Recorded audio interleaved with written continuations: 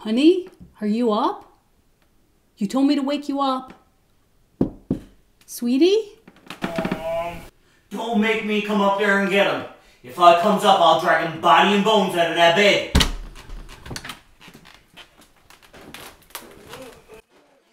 What the hell are you?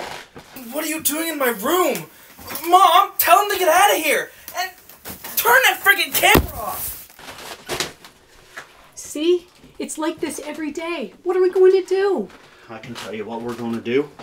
He's getting out of here come hell or high water. Ladies and gentlemen, this scene you have just witnessed has become all too common across households in North America.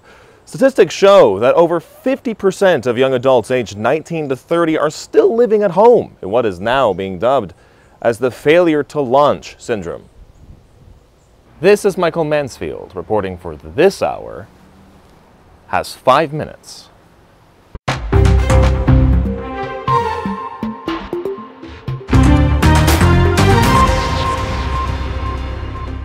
Neighborhoods like these are filled with young men and women living in basements, bedrooms, trapped behind screens. Parents are trying to find ways to get their children to move out of the house, but their attempts are often rebuffed and met with resentment, anger, and apathy.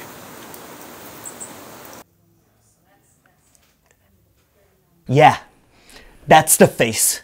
That's the face I always get. Now, John,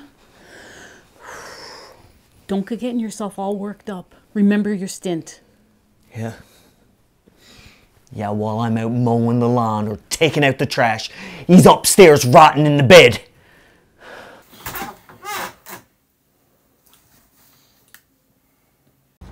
To understand the depth of the problem and the possible solutions, we have consulted world-renowned psychologist Dr. Ronnie Bowes.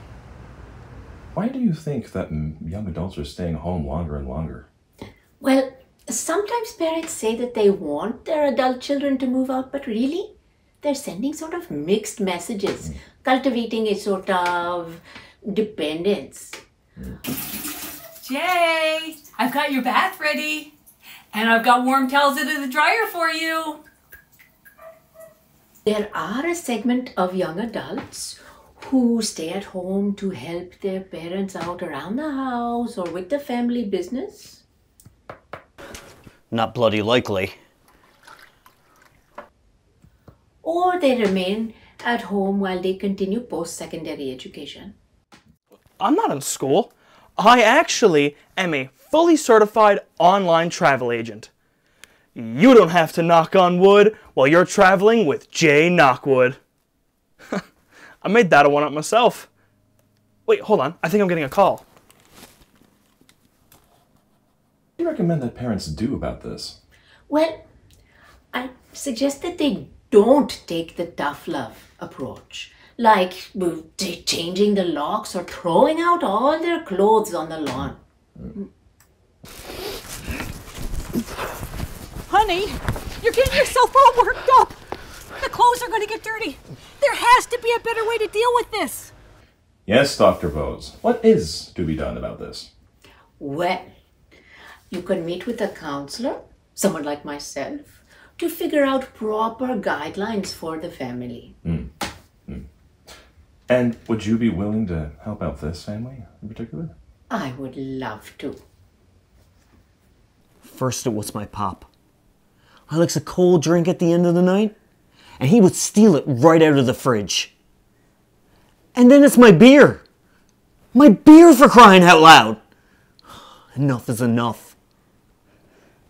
It's just one or two.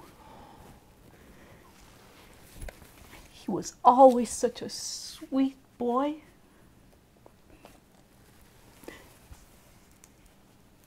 I had a dream that he would travel the world. Travel agent. Who uses a travel agent these days? He can barely travel as far as the kitchen. Put some house rules. No drinking, no drugs, no stealing.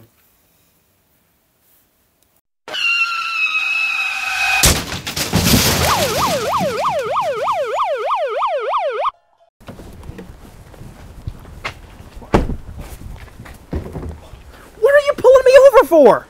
You just ran That stop sign. That stop sign is right on the corner of my house. Doesn't matter.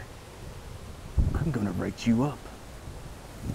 You're getting a ticket. What for? I didn't kill anyone. Oh, Jay, no, garbage bin. What about my garbage bucket? Oh, Jay, no, not my garbage bucket. You know how much I love that wheelie garbage bucket. It's so good on my bad back, and now you've gone and ruined it. Oh.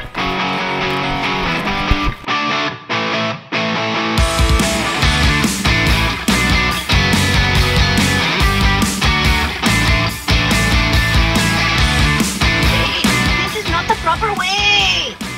Well, there you have it, folks. A family in crisis and a young man about to be launched. This has been Michael Mansfield from St. John's, Newfoundland. Reporting for This Hour has 5 minutes.